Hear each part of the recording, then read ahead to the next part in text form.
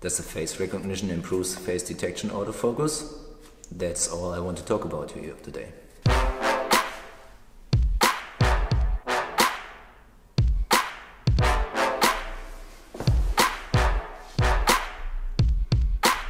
With face recognition you can register faces in the camera. That's not a pro feature, it's more a consumer feature, but I will show you in this video how to nonetheless improve your pro video. Face recognition is for labeling images and especially persons with a name and a birth. And you can register up to 6 persons or 6x3 photos of faces to get a better face recognition. This can be used for various things. First and foremost, it's more or less a thing of enhancing the automatic photo functionality, like the intelligent automatic mode. It is there to detect if a face of a known person is in the picture and to set automatic scenes for it. What happens when face detection is turned on? First, images are tagged with names, or at least the faces are detected.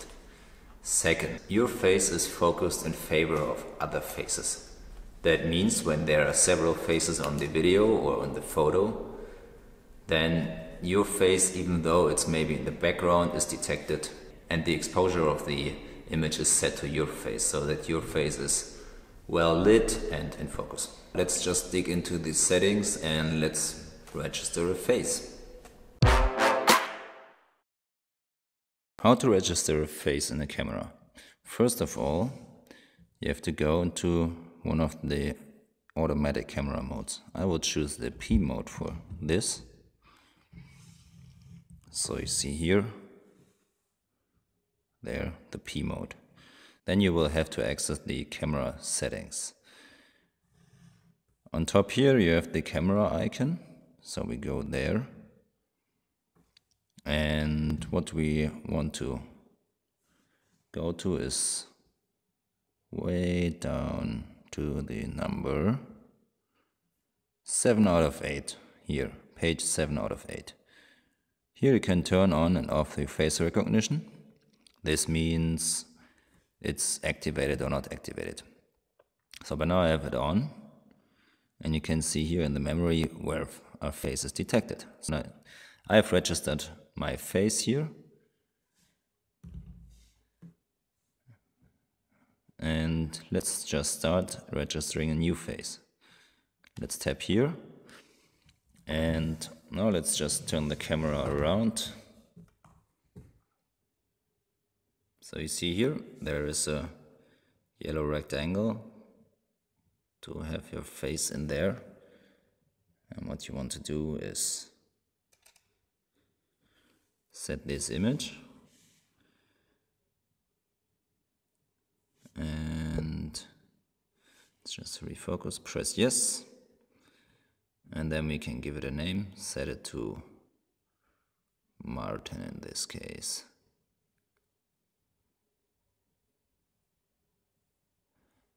And set.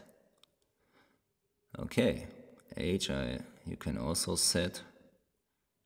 You can also add various images of the person, so just try to have another expression. Press yes again. And maybe as we are in a more or less vlogging setup, it also makes sense to have maybe some sort of speaking, so that the camera is also registering your face when you're speaking, and also can detect more like the speech related or spoken related face expressions. So that's it. You can also delete it.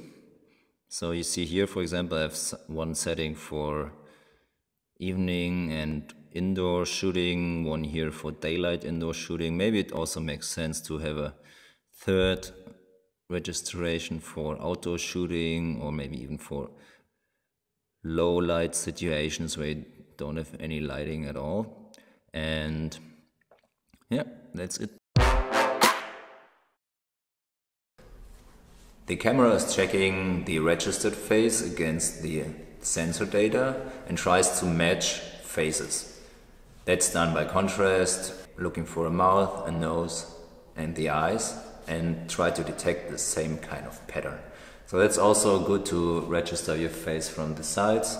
So not just use only one slot for registering your face maybe, but just like 2 or 3. Try to have different expressions on your face, like laughing, maybe bad mood, or maybe also just a generic, random, boring mood.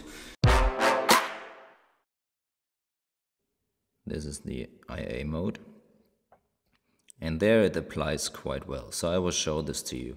My face is recognized and it's showing the name underneath. And also the setting has changed here. So when I move this away, then you have like the IA mode.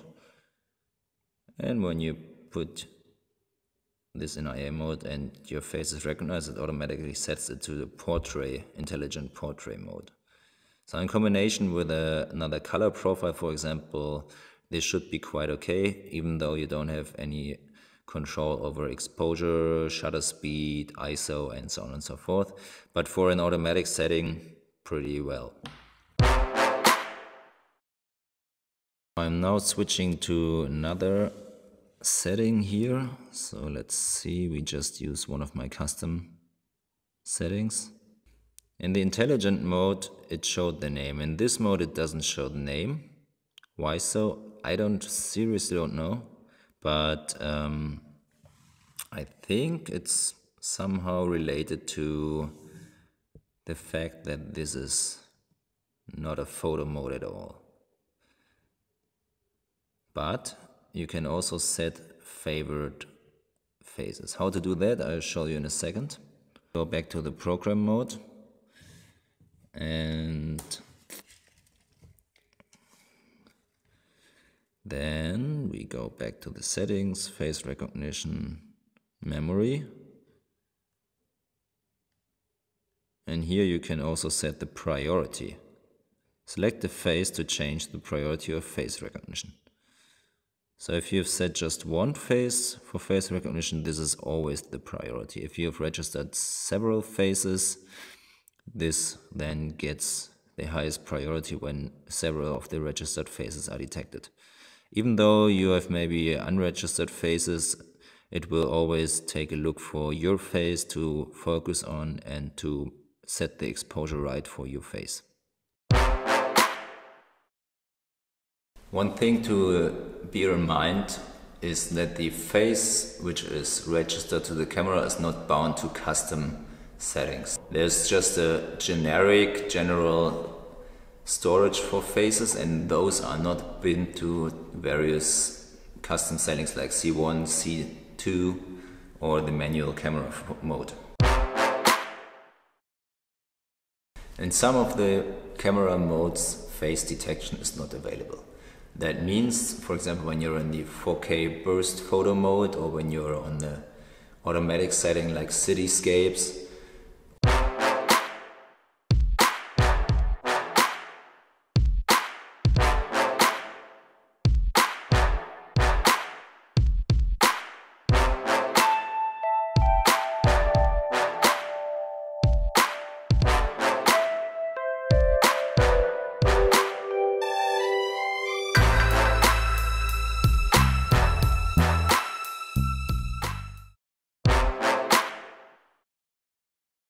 you see my face here has a yellow rectangle around it. That means that my face is prioritized and focused.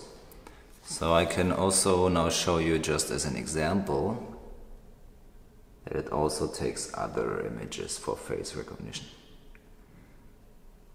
It tries to focus, works a bit less good because I have just a static image here.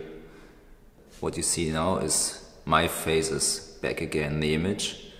It's focused, and even though it's maybe in the background and smaller, it's prioritized. That means that my face, as I have registered it in the camera, will always have the priority over this person, for example, and will be in focus, and if you're in automatic mode, also best exposed. That's it.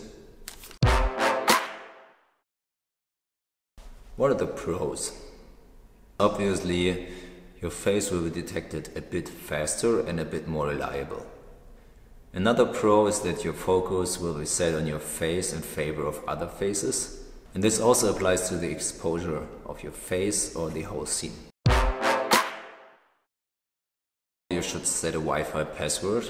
That's also mentioned in the manual, because when you have biometric data and you have a name connected to it or a birthday, then you don't want any stranger to access this over unprotected Wi-Fi. So therefore, set the Wi-Fi password and use a strong password, of course, and then your biometric data will be a bit safer at least. Hope you liked it. See you soon. Till next video. Bye bye.